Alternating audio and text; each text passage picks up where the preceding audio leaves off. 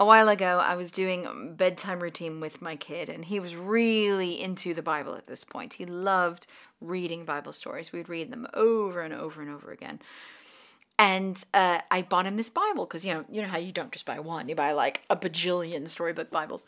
And I had bought one, and he was loving it, absolutely loving it. And he'd keep it with him in bed, and he'd read it, while I was gone. Well, he'd flip through the pictures while I was gone. And I began to notice that the way the stories were told wasn't a way I was comfortable with. God was very angry all the time, and it just was a very sort of almost doom and gloom kind version. And I just thought, I'm going to disappear that. So I disappeared it off of the options list, and he asked about it. And in my attempting to explain, I fumbled a bit. And so I was telling him, well, I don't want you to read it because it's not really the whole story.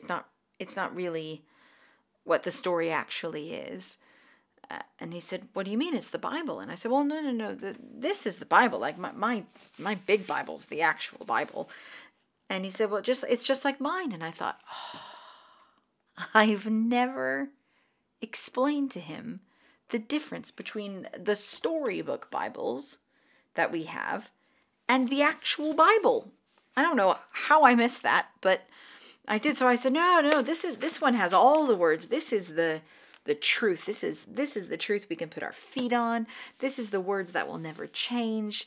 This is, God has so many promises about the Bible, and when we read the words, we will be encouraged, and we will be strengthened, and we will be drawn close to Him. All of these words are the words that are supposed to go into our hearts and stick there forever.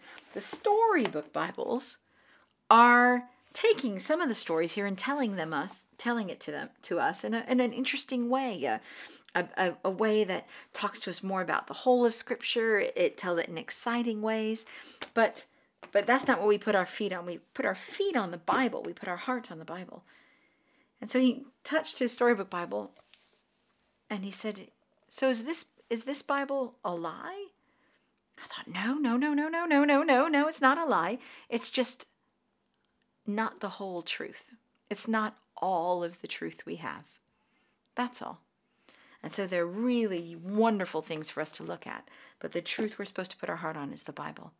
And so for the next 3 months, he got really into wanting me to find the actual passage in Scripture, and then he wanted to look at the pictures while I read to him the real words. And we were on that for about 3 months. And there was something in them that developed this real deep love for the actual words of Scripture that lasted so long. It totally surprised me that at a young age, I think he was 4 at the time, that at a young age, the strength of the real words of Scripture he craved and he wanted more of, and he wanted to listen to it.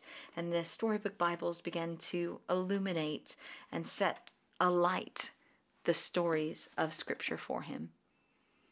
And so as you buy these storybook Bibles, which are so useful for kids and so wonderful for them to engage with pictures and other words, don't forget to teach them about the solidity of the real word Bible, the ones that have all the truth in it, so that as they grow, they don't get weaned off of one Bible for another, but they know that the Bible that lasts forever goes on and on and on.